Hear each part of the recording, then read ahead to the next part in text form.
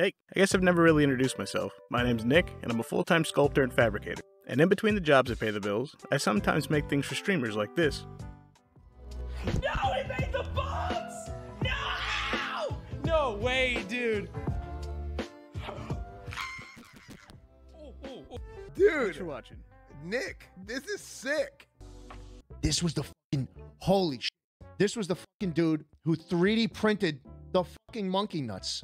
Oh, that's sick, man. Nick Martinelli, fan-fucking-tastic, dude. So cool. So fucking cool. I had seen Ludwig was marathoning Elden Ring, so I figured I'd ask. Hey, Lud, want anything custom from the game, like an item or a weapon? I need a challenge for YouTube content. This Riverblade katana, forged by the god. Ooh, or the helmet. Since I'm already planning on making a certain sword from Demon Slayer, I'm gonna go with the helmet.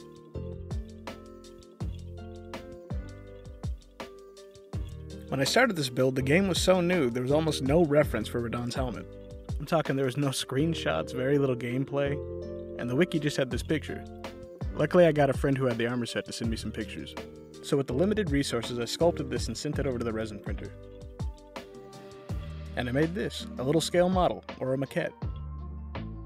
I'm actually going to be giving this away, so if you want to know how to win your own mini Redmane helm, which can fit on most size kittens, make sure to watch to the end to find out how.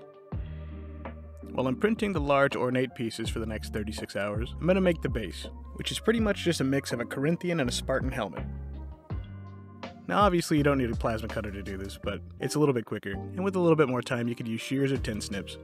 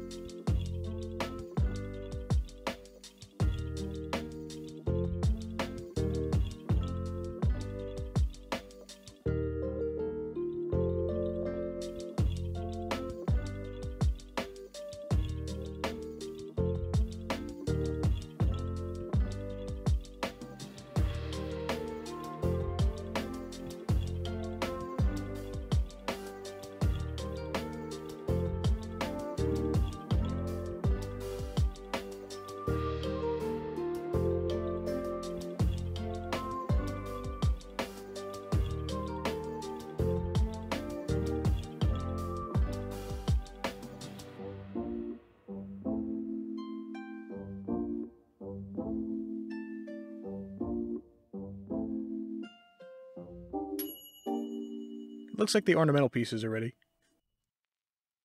Now that the prints are done, we have to make a mold so we can cast these out of metal.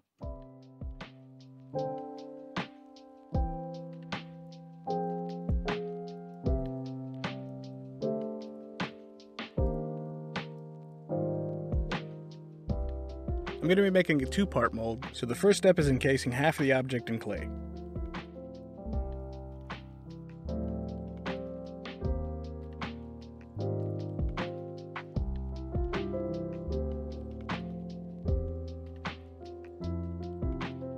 These little divots help me index the mold to make sure there's no leaks when it's time to pour the metal.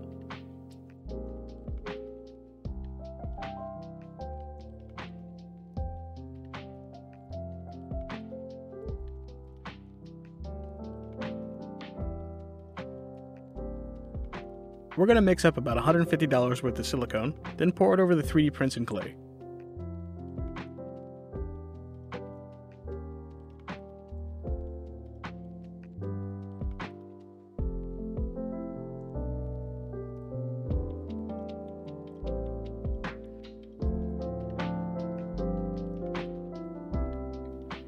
After everything's cured 12 hours later, I remove the clay, and I use foil tape to make a dam around the outside, which forms the other side of the mold. Now all we gotta do is mix up another $100 worth of silicone, pour it in the mold, and wait another 12 hours.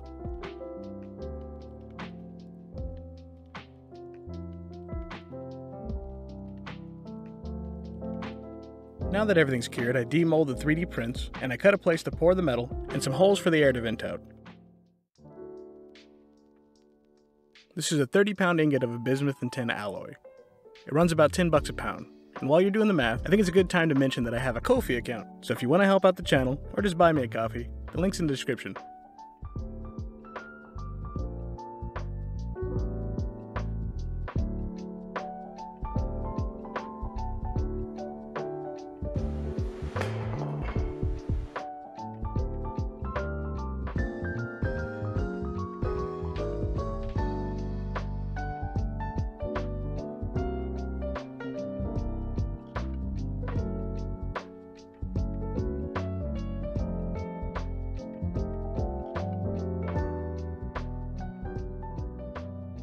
A cool thing about the main ingredient in this alloy, bismuth, is that it's diamagnetic, which means under the right circumstances you could diamagnetically levitate a neodymium magnet almost indefinitely. I think this is pretty fitting for Radahn. I mean, he studied gravity magic, just so he could ride his horse no matter how big he got.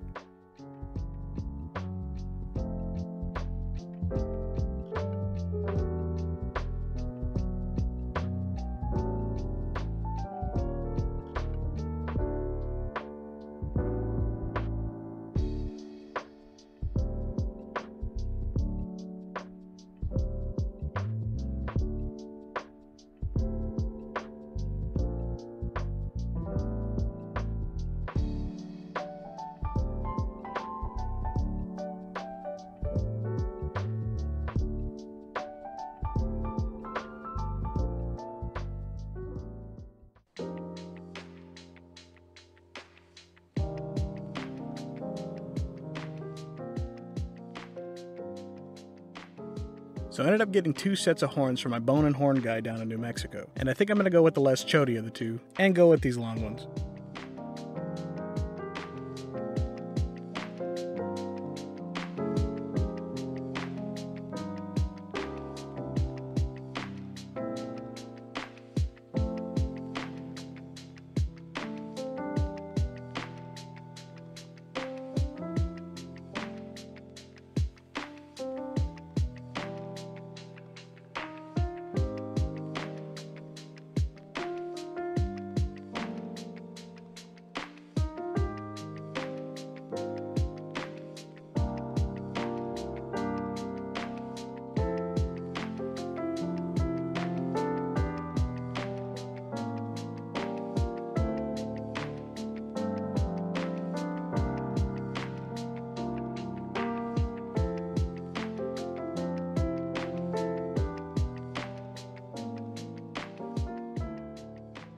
In the game, Radahn's helmet is golden, so we're going to need to spray this metal coating on the helmet. It's basically brass powder suspended in resin that retains its properties when it's cured. I ended up doing 2 coats of the metal coating, then I sprayed liver of sulfur, which if you don't know, will tarnish or patina the brass that's in the resin, which will darken the whole thing, allowing me to buff the high points and add a ton of contrast to the helmet.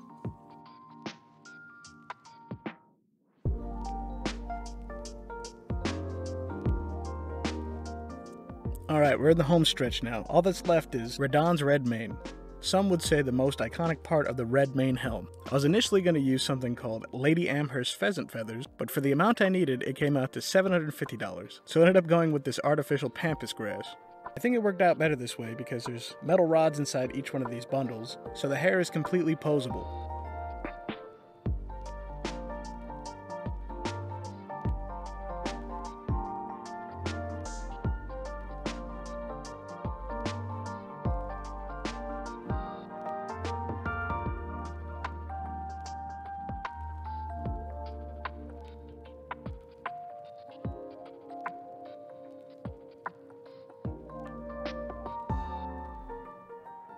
I'm using a little bit of red spray paint here to make the red mane a little bit more red and stiffen it up a little bit.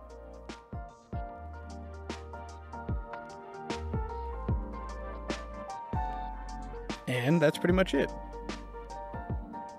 I guess we're on to the glamour shots. Remember to stick around to the end to find out how you can win the mini helmet.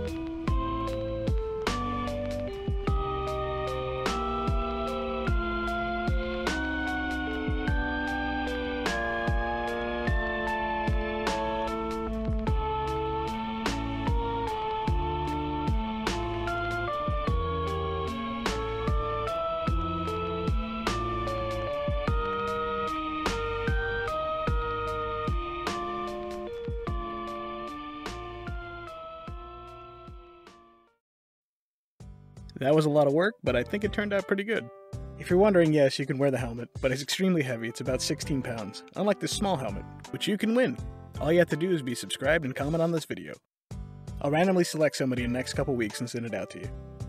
Hey Ludwig, send me a DM on Twitter so we can figure out how to get this to you. I'm trying to do less boring commercial work and more fun stuff like this, so my commissions are open. If you know anybody who'd be interested, send them my way.